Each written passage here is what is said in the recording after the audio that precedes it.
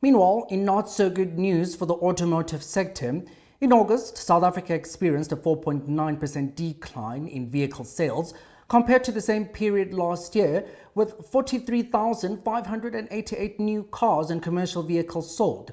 This decrease follows a brief improvement in July, raising concern for the automotive industry. National chairperson of the National Automobile Dealers Association, Brandon Cohen, expressed disappointment over the sales decline despite positive consumer sentiment. Moreover, looking forward, Cohen remains hopeful that an interest rate reduction could help revitalize the market. The August new car sales results were a mixed bag compared to the month previous. Unfortunately, we didn't see another month of growth, with the overall market down 4.9%.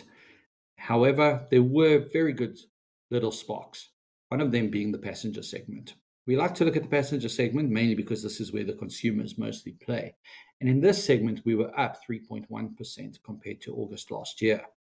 Now, that bodes very well for the market. It bodes well for consumer confidence. It does show that the faith in the government of national unity, the lower fuel prices, and we're going to get another R1 fuel cut now.